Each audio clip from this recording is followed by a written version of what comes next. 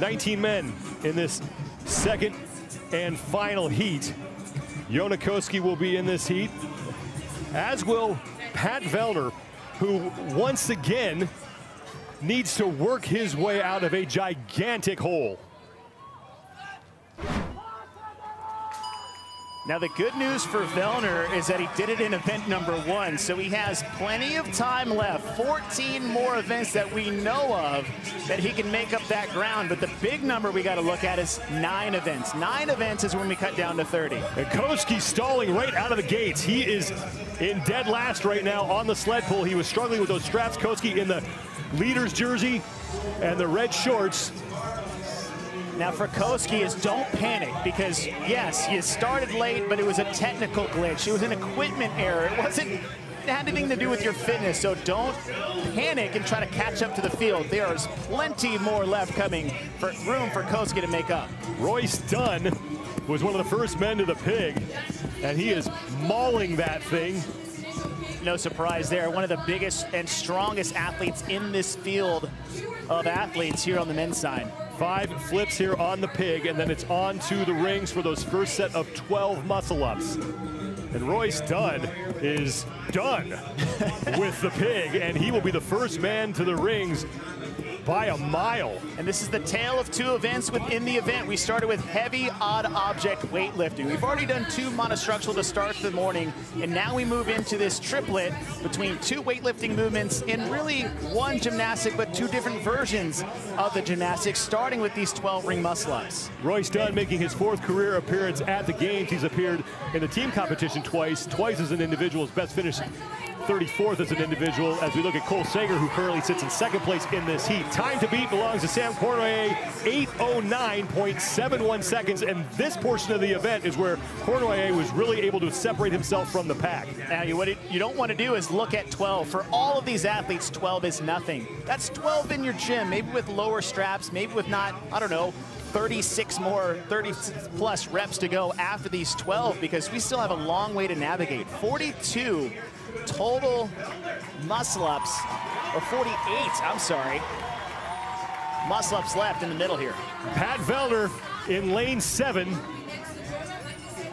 The gray tank top is onto his bar muscle-ups. He is in the lead. That is huge for Pat Vellner, because once again, he is way back on the overall leaderboard after finishing in the bottom 3rd of the opening event. You're thinking about an event that should be good for Vellner. It's one that has this volume of muscle-ups in the middle. He's one of the best athletes in the field when it comes to ring muscle-ups, and especially bar muscle-ups. Now, what you don't want to do is try to make up all that time and all those points in one single event and maybe get outside your game plan.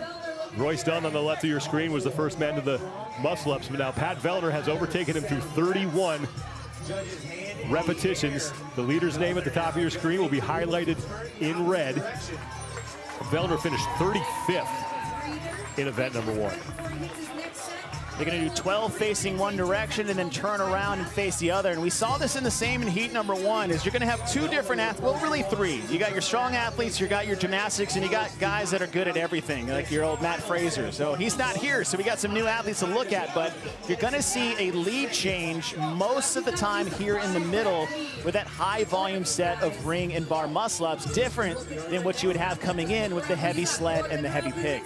Pat Vellner has made the turn back down the field through 38 reps, chalking his hands. Bjorn Gudmundsson has moved into 2nd place. He's now in a fight with Adrian Moonvlader for that position. Lazar Jukic, who finished 2nd in event 1, and Jeff Adler in the top 5 in this heat. 8:09.71 seconds, the time to beat from Sam Cournoyer. And we saw Sam do sets of 4 in heat 1, and Fikowski with sets of 3. Vellner has been doing sets of 6.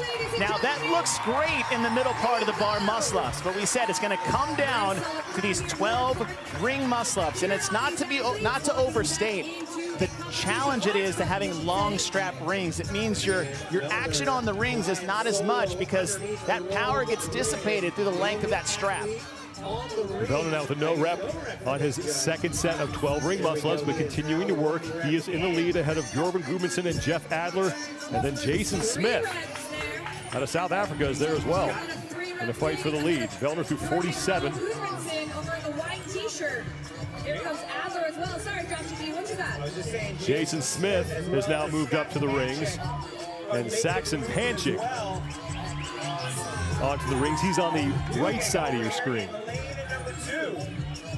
Vellner back in action. Made that Gudmundsson, I believe that's Bjorn Gudmundsson in the white, pardon me. So he's on the ring muscle ups. Pat Vellner.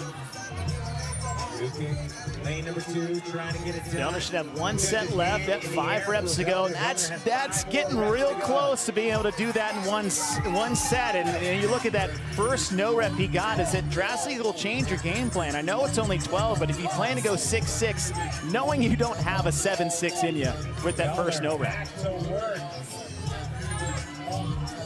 4 to go for Pat Vellner. He's trying to chase down fellow Canadian Sam Cornway because Vellner needs points right now after finishing 35th, and he is now off the rings with 2 to go. Jonakoski has moved up after struggling on the sled early. Koski's starting to put some pressure on Vellner, as is that man, Bjorn Carl Gudmundsson. Vellner through 55, and now on to the pig. Now the second 5 pig flips feel and look much different than the first 5 because it didn't have those 48 muscle ups to blow your arms up going into this. 2 flips down for Pat Vellner, 3 remaining, and that's back onto the sled and pull that thing across the finish line. 510 pounds on the pig, and once again, the first time we've seen it here in Madison, the second time we have seen this implement since 2015. What's nice for Vellner is Vellner's got long arms, so that allows him to have a bit more leverage going in. And he also, not only is he great at muscle ups, but he has one of the best deadlifts in the field of men. So this is a good bounce back event for Vellner to really capitalize on his strengths and his skill. Pat Vellner into the sled. Time to beat, upper left-hand part of your screen. Vellner's got more than a minute to get inside that. The battle for second is between Scott Panchik, Jonakoski, Bjorn Carl Gudmundsson, and Jason Smith. Roy Stun back onto the pig, and here goes Pat Vellner.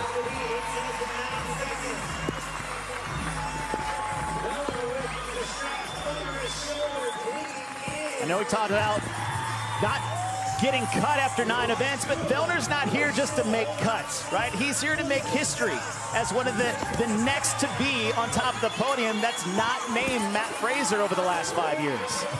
And Pat Vellner is gonna go from worst to first. 100 points for Pat Vellner. Let the comeback begin.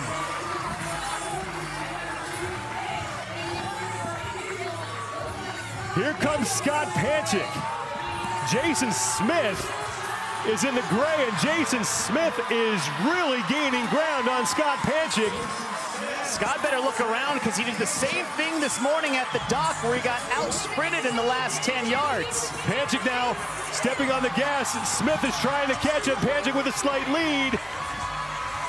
Panchik is in just ahead, I believe, of Jason Smith.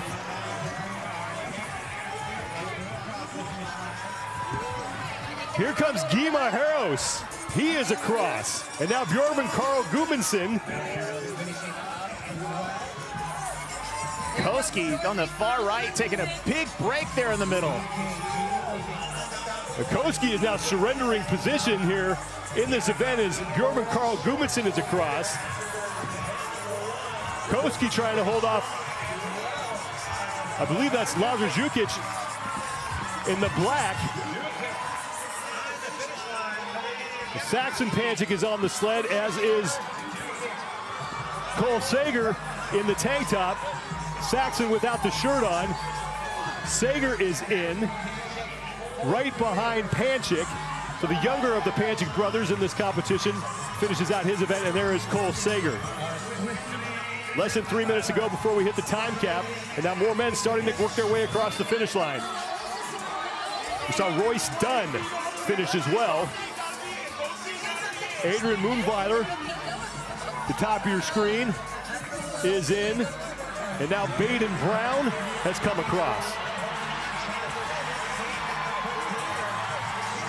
And Chandler Smith at the far end of the floor is trying to hold off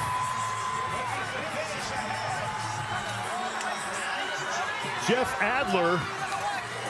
Smith will do it. Adler is in, or make that Alexander Elin, pardon me. That was close.